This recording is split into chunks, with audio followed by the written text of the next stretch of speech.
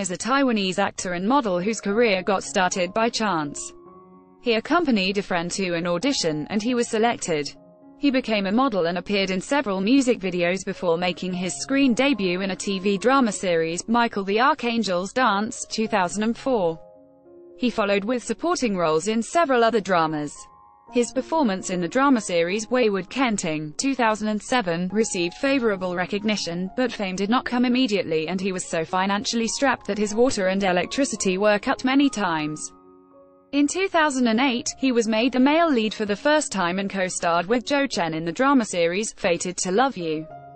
The show broke ratings record and became an all-time highest-rated drama in Taiwan. As a result, he was nicknamed King of Idol Drama. In 2009, his drama series, My Queen, also won high ratings, and viewers were very upset when they thought the ending was leaked out before its official showing. In 2010, he played a Taiwanese gangster in the movie Manga, and his performance won him Best Leading Actor at the prestigious Golden Horse Awards.